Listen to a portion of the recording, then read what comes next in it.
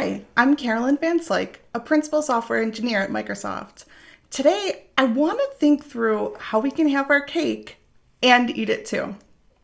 Namely, I want to install software quickly and securely.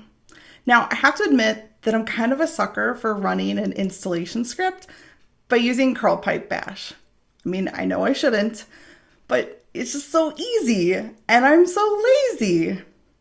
Now, this laziness extends beyond just installing dev tools on my laptop. A lot of cloud-native software could benefit from having a more straightforward installation process. Common wisdom says that curling a script, piping it to bash, isn't safe. So, what can we do to make this work instead? What if we could make installers that are as easy to use as curl pipe bash, but we're a whole lot safer? First, let's talk about what curl pipe bash really is. So this is what it looks like. That's when you copy and paste a command that looks like the one right here. Now, we all use scripts like this because they install quickly, and it helps you with software that you aren't familiar with. Curl downloads a script, and then the script contents are piped to bash, and they're immediately executed. Personally, I really like installation scripts. I can copy paste my way to victory with just a single command. They require little to no knowledge of the installation logic or tooling. And yeah, I really do believe that the project maintainers can automate the installation way better than me on the first try. So let's review why curl pipe bash is a security risk. What if someone on the internet offered to help install an application that you really wanted and they would do it for you? All you need is to hand over your laptop for 5 seconds and they'll type super fast and boom, it's installed. Now, I don't know about you, but I don't hand over my laptop to my husband, and I trust him, mostly. When we think about handing over your laptop to a stranger, it's easy to see why it's risky. They would have access to everything on there: documents, pictures, environment variables with security tokens and passwords. You're logged into a bunch of sites, maybe even your work VPN. It's clear that they could do anything with your laptop that you could do. And that doesn't change when you switch from a physical laptop to a quick copy paste of an installation script.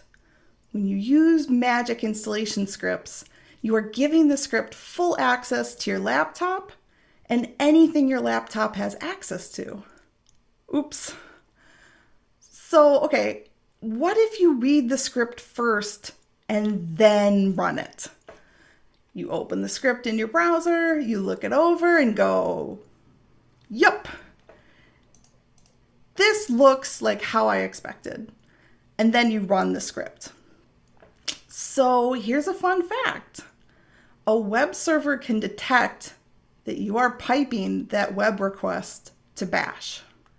A malicious server can detect that you are piping to bash and then decide to give you a different file. Not that file that you just read in your browser, but whatever it wants. And then you're right back to where you started, letting randos run amok on your computer. Instead of using that handy one-liner, here's a safer way to run an installation script. First, download the script. Then, if they provided a checksum of the script,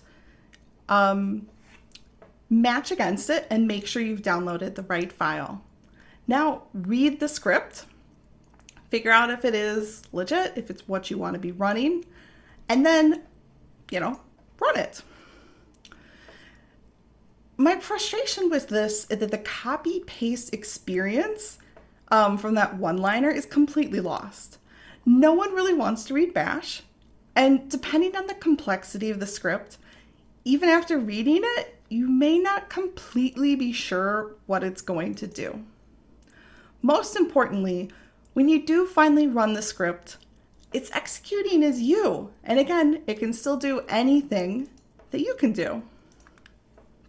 All right, so we aren't supposed to curl, pipe, bash, but what if I really want to anyways?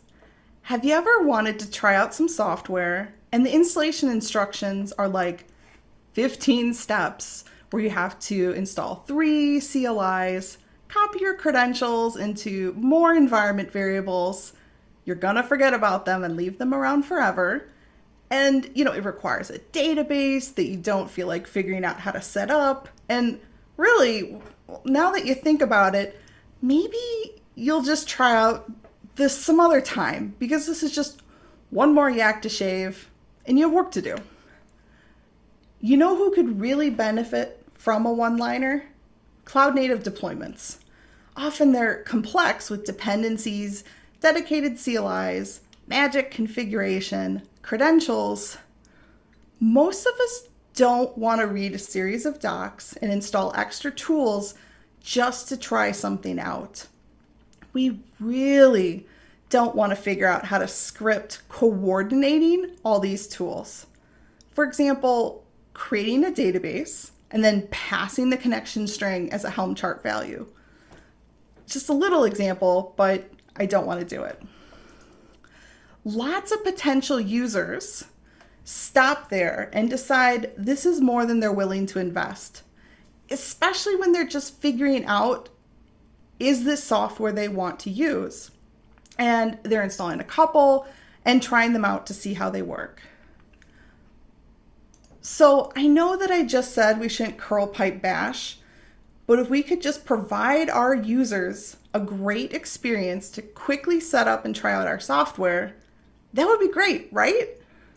So let's flip the reflexive, you can't do that, that's not safe, to how can we make it safe? What would we need to do to make that happen? We need to isolate the installer, only giving access to what it needs, instead of being able to read God knows what that is hiding on my laptop. We want something that does the boring stuff, like checking signatures or digests for us. We also want reliable insight into what is actually in the installer so that they don't have to read the source. There are a couple of tools out there that can meet most of our requirements here. Now, one of them is the CNCF sandbox project, Porter. Let's see how close we can get to making a safer installation experience for our users. Porter is a command line tool that makes cloud installers. It packages your application, which could be a website, a microservice, an IoT app, whatever, with all the necessary tools, configuration, and deployment logic necessary to properly install your application. The bundle is versioned, it's distributed by OCI registries, and it can be installed with a single command. Now, it doesn't replace any of your existing tools, and Porter works with any tooling or stack. You can use VMs, serverless, IoT, bare metal, whatever you can script, it all goes in the bundle. Porter provides packaging, distribution, a layer of security around what you already use today. Let's say that I have a nifty app that I'd like to share with the world. Tabby Cat's Tracker.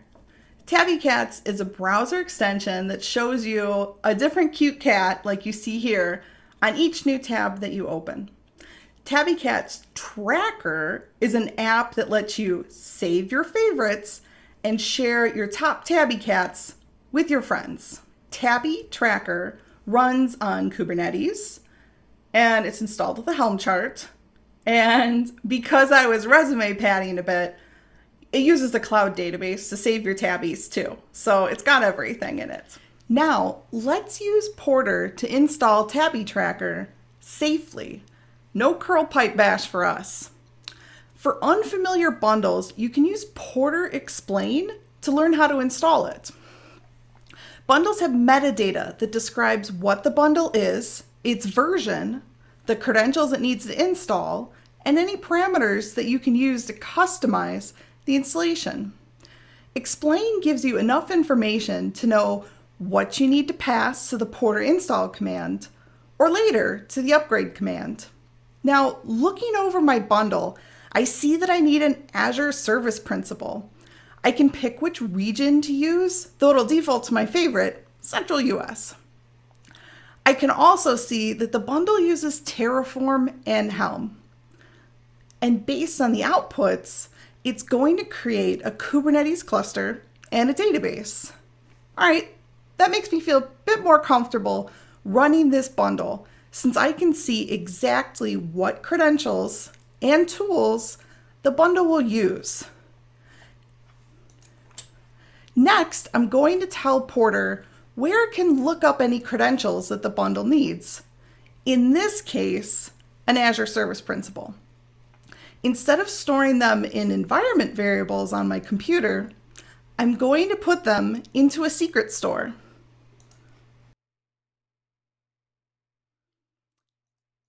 Here I have Azure Key Vault set up with secrets for the Service Principal. I'm using Azure, but I could have used any secret store, like HashiCorp Vault. Porter has something called credential sets, which is a mapping between the credentials used by the bundle and where Porter can look up those credentials. When the bundle is run, Porter looks up the credentials just in time and injects them into the bundle. This is great because it keeps sensitive values off my dev and CI server. Now I'm going to run Porter credentials generate to make a credential set and pass it to my bundle. Porter is going to walk through each credential and prompt for where that value is stored. Now mine are all in a secret store, so I can just enter in the key name for each value, and this tells Porter where to get my credentials when it needs it later. Now, I realize this is an extra step, installing something that you wouldn't have to do with curl pipe bash. But remember that one of our goals was isolating the installation script from our local computer. We don't want the installer to be able to snoop around and find juicy environment variables with tokens and credentials in them. When Porter runs a bundle, the bundle executes inside a Docker container. Any credentials that the bundle needs must be explicitly passed in. A credential set lets me store a hint for Porter on how to find my credentials. Maybe I have one for my Azure credentials, another for AWS or GitHub.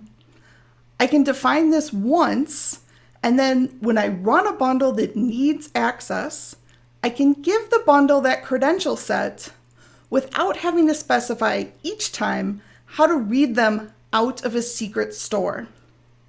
Now that all this security stuff is out of the way, here's the one-liner to replace our curl pipe bash.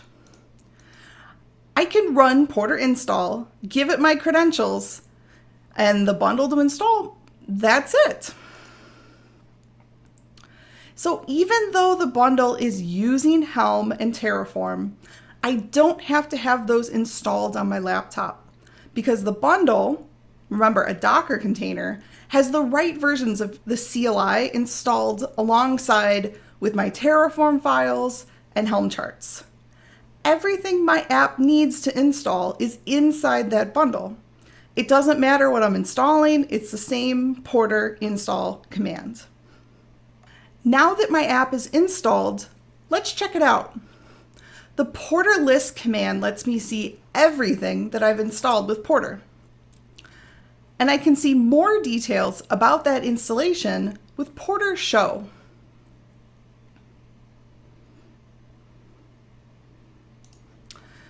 So I can see when it was installed, if it was successful, and if I had specified any custom parameters when I installed it. They would show up here too.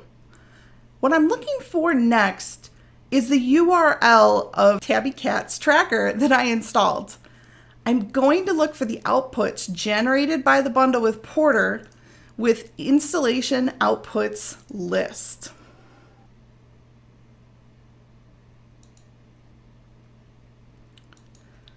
So the bundle saved all sorts of useful things, and a connection string for the database, a kubeconfig, Terraform state, and here's what I was looking for, the endpoint for my app.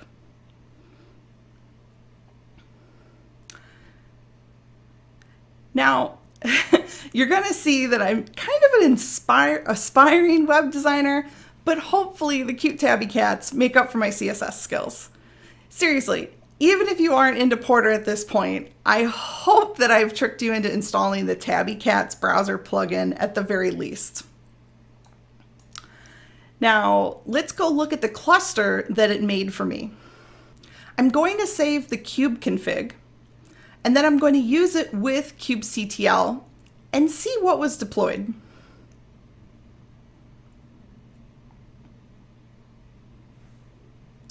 Here, I want to call out just two things.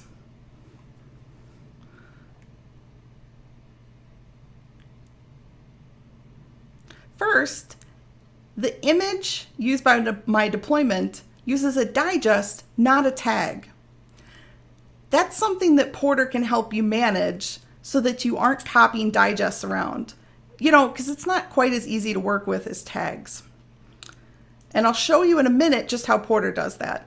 The other thing that you can see is that Porter injected the connection string for the database that the installation script created. Now, let's go see the source for the bundle and how it was made. A bundle is defined by a porter.yaml file. This manifest contains basic information about the bundle and also has all the data that you saw from Porter Explain. Here you can see that I've declared that we need an Azure Service Principal and also a region parameter. Keep going, let's look around a bit.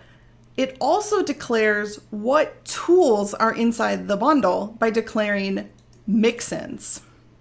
Mixins are building blocks for bundles, and they help you use existing tools inside of a bundle and have it work the way you'd expect. Mixins install the tools inside the bundle's Docker image and map between the YAML that you see here and the final commands executed inside the bundle when it's run. Mixins can make it easier to write the bundle. For example, since we are using Helm inside of the install action, it will automatically use the Helm install command. Mixins help you extract data from a step and pass it into the next step of your installation. Here, Terraform created a cluster and a database, and I'm grabbing those out of that step and making them available to the Helm chart, which I'm running right next here. Normally, this type of stuff is all done with a bit of glue work inside of Bash, and you could still do that if you wanted to. The mixins just make it easier to focus on the deployment logic. So pretty much everything you see here helps you create a bundle with just one file. And the YAML kind of helps you piece everything together. You don't have to do this. Like, quite honestly, you could keep the Bash script you wrote today, put it in the bundle, and go. But for a lot of people, this extra metadata and structured view of passing data between steps can be really helpful. So did we hit the mark? If I'm looking for a safer way to quickly install rando software from the internet, does Porter meet our requirements? Now, we wanted to isolate the installer, automatically check signatures and digests, and we wanted insight into what the installer was actually going to do. Bundles really just borrow security features from existing tools. We can check off isolated installer, they run in a container, and they only have access to what we explicitly provide, like cloud credentials.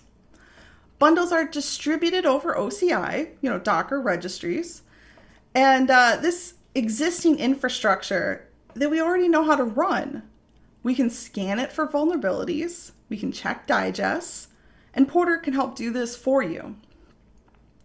So we, Porter, We're also working on signing bundles with Notary so that Porter can check the bundle signature and verify that it was created by a trusted publisher. So that checks off our first two security concerns.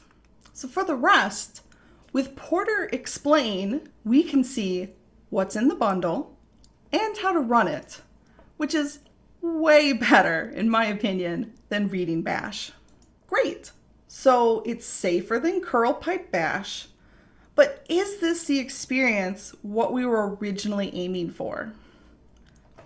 Full disclosure, it isn't always a one-liner. The first time you run a new bundle, you're going to run Porter Explain to see what credentials it needs, and then create a credential set with the creds it needs if you don't have one set up already. But for any bundle that you've worked with before, it's just that one command, Porter install. I mean, I'm calling it close enough. It's always the same command, just Porter install, regardless of the tech stack, tucked away inside the bundle. So I think we're doing pretty good here. And finally, what we really wanted all along was a magic installer.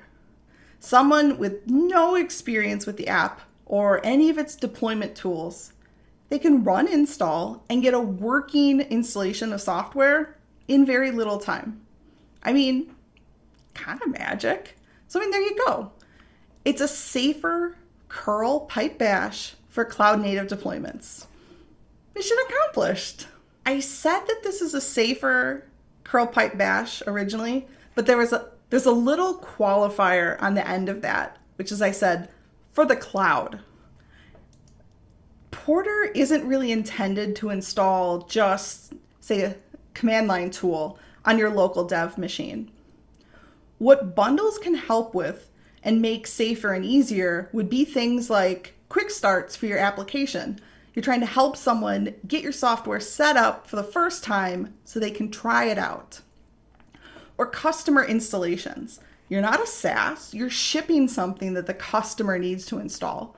So in addition to writing an installation guide, you can give them the installer that helps them get set up really the first time, but it also tracks upgrades over time so that you can manage additional operational concerns from day to day. Like a bundle could help you do troubleshooting for the status, see what's up or down, or do a backup. Even your own internal applications. Just like an external customer would kind of appreciate a little help setting up and running your software, the same applies to the people on your team. The people managing your software in production aren't always the developers who wrote it. Being able to upgrade to a new patch, quickly flip a parameter and crank the log level to 11 with just a single command, I think is kind of useful. Teams can also share an installation of Porter so that when, say, someone installs the app in a new environment on Monday, another team member can see what was done and pick up where they left off without any explicit handoff. You can also use bundles for a side project. Now, I don't know about you, but when I work on a project in a weekend, I'll figure out how to set up all the infrastructure and configure the secrets for my app. And then I get distracted. Life happens. So I tear it all down because I don't want to be paying for it. And then when I come back to it a few weeks later, I don't know. I've forgotten how to install the darn thing, to be honest. And this is where bundles are kind of cool. I can capture all the logic for deploying this app that I was playing around with. And when I come back to it later, I can just run the bundle. And I didn't lose any progress trying to refigure out what I did a couple weeks ago. And this is why I like bundles. I can ship not just a binary or a Docker image, and if I'm really going above and beyond, giving someone an installation guide that's actually useful, in addition to, I can just ship an entire installer. It has all the tools it needs. It knows how to do a proper installation, not just what was easiest to document. And come on, I mean, there's a gap between the two. What's in the docs and what's a real production installation. You could put that real production installation in the bundle, even if it's awkward and hard to describe. Here are some resources for getting started making your own installers. The Quick Start walks you through how to use Porter to install bundles. Or, if you like videos, our learning page has demos and talks that cover Porter just in general. And when you're ready to make your first bundle, run Porter Create, boom, you're up and running. Then head over to our Authoring Bundles page for more details on what you can do inside of a bundle. Now, if you have any questions, our community page has links to Slack, our forums, the mailing list where you can ask questions and connect with other users.